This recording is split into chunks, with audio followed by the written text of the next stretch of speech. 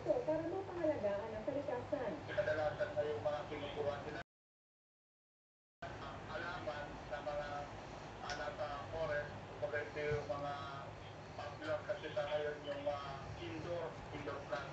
Kapag natira yung ating ecosystem at yung ginagather na nila ng mga katulad ng monstera na yan, or yung mga native natin na halaman o nasa forest, ay meron pa rin pong batas na nagre-regulate yan para hindi matira yung ating environment. Approve naman kaya ito sa mga plantitos at plantitas na kumikabenta ng ornamental plants. Makakatulong yan sa amin as sale at saka yung mga buyer din. Kasi para parehas ang presyo, kumbaga sana hindi mo masasabi na overpriced yan. So ngayon ako na ma-regulate yung indoor plant industry. No? Of course, yung mabibigyan natin ng proper training, siguro maging lenient na lang ang government natin sa pag-tax, lalo na sa mga small growers. Buwan Aquino nakatuto, 24 oras. Ang motorcycle taxi, magbabalik biyahe na nga ba ngayong ECQ? Biblia, modernong taxis version na rin online. Ano kaya reaction dyan ng mga pani? Alamin mamaya sa pagbabalik ng 24 oras.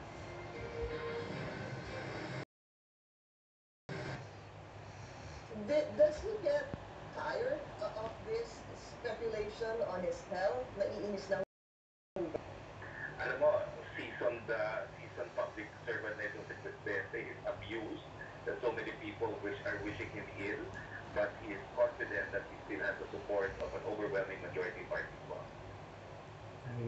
But if he were to leave, whether it be official business or even, of course, leisure, does the public, will the president inform the public? Does the public have the right to know, whether it's government funds or otherwise?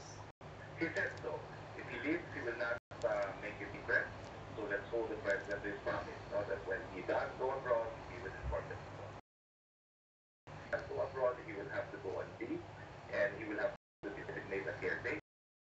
That caretaker will be, in other words, going out to the president is very difficult to be a secret event because the designation of a caretaker is important. Whether be it official or personal. But as the president said, he gains nothing by making it secret. Secretary Duque was present in yesterday's held hearing at the Senate.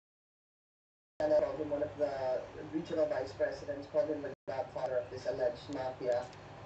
Another also said that he was responsible for the woes of PhilHealth. Beginning 2004, this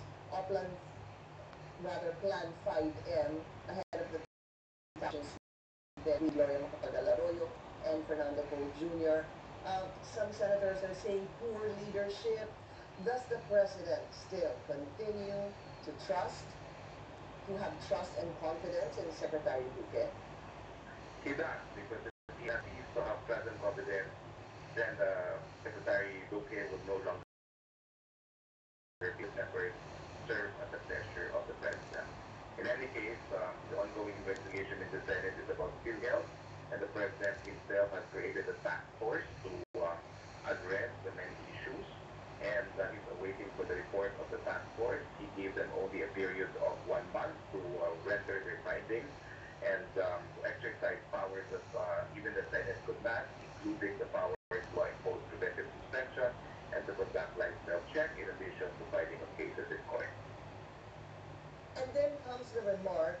Many are reminded of the remark of the president about whiff of corruption. Where does this all come with regards or in connection to Secretary Duque? Well, I think the right to due process, and that's why he created the task force.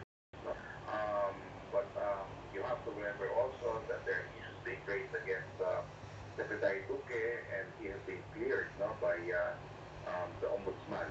I remember that the issue about the PhilHealth card, although it was in fact used in an impeachment complaint against then President Gloria Macapagal-Arroyo,